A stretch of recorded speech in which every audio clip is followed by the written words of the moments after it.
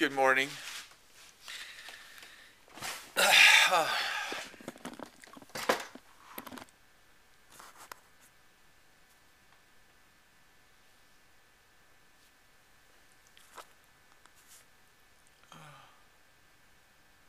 When you're 63, you look just like a tree.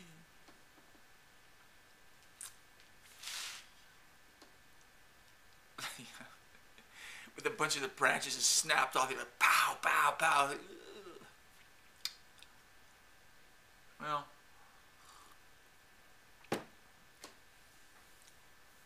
it's amazing, you know. I mean, when I was growing up, if a person was 63, they were pretty freaking old, really. I think with exercise and people not working themselves to working themselves to death, doing jobs that are really hard on your body physically, I think you can, I feel pretty good. I do. Thank God. I feel pretty good.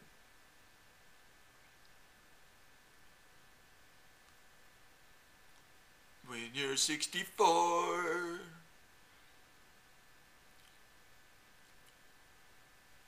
you look just like a door. Oh, man. Well, I don't know what's going to happen today. I think I'm going to buy a bucket of ice cream. Yeah. And celebrate. Oh, my little granddaughter. She just turned 7. And,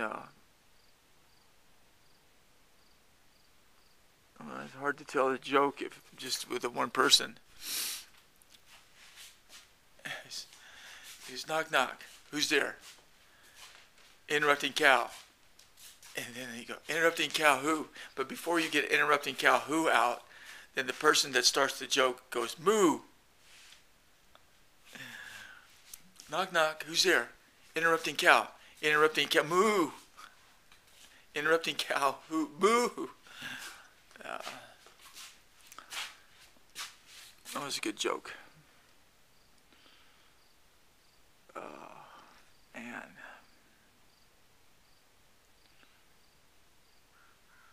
There was this guy I used to watch on TV. I would go down to some of to hear him talk also some Sundays. His name is, he's dead now, Dr. Gene Scott. He was the sharpest guy I ever heard talk about the Bible. It was unbelievable. He was, he had a PhD from Stanford in education, or some sort of education thing. He was really an intellectual person. He was great. There's too much to talk about. If you want to do some research, Dr. Gene Scott. But he had the church where he was on television. He had these television stations that he was on, and he had radio stations and stuff like that. He would have really done well. It's too bad that the internet wasn't around very much when he was alive. They should have all of his things up on the web. I don't think they do. But he was a very interesting person, and he would. The reason I'm talking about him is that on his birthday he would always go for a bike ride, 1 mile for every year. And he was a very, very interesting person. He was a big collector. He had where he had his church services. They owned this building. It was downtown Los Angeles. And it was a movie theater that was built by a couple of old-time movie stars. Big building, huge, like I don't know how many stories, but big one. With the movie theater was the church part. I guess it was all the church part. And then downstairs in the basement he had stuff. He had collectible stuff. He had all kinds of Bibles from freaking way back. He had a page out of the Gutenberg Bible, literally a page out of that.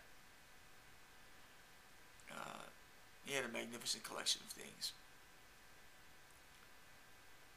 But he would go for a bike ride every when his birthday came around. He would go for a bike ride, 1 mile for every year. I think it was 70s, early 70s. He died fairly, he had cancer. He was a very, very fascinating person.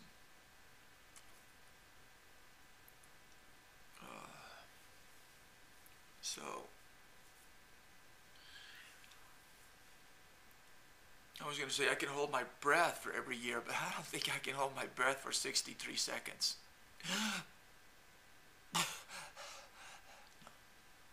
don't think I can do that.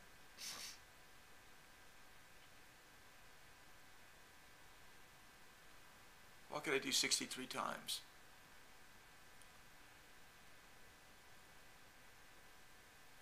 "63 bottles of beer on the wall, 63 bottles of beer, you take it down, you pass it around, 62 bottles of beer on the wall."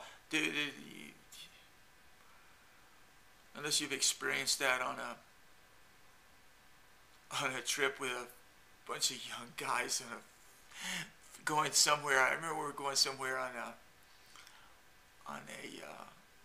trip. And it was, I think it was a track meet or something we were going to, and we were on the bus going there, and so the bus is higher, and we're on the freeway or wherever, we're going to someplace like, I think we're going to El Paso or Las Cruces or someplace, I can't remember. And then some guy would be on the bus, and he would yell out, "Pierna!" And then the whole bus would just run to the other side to look out and see what's going on. Pierna is legs in Spanish. See you later.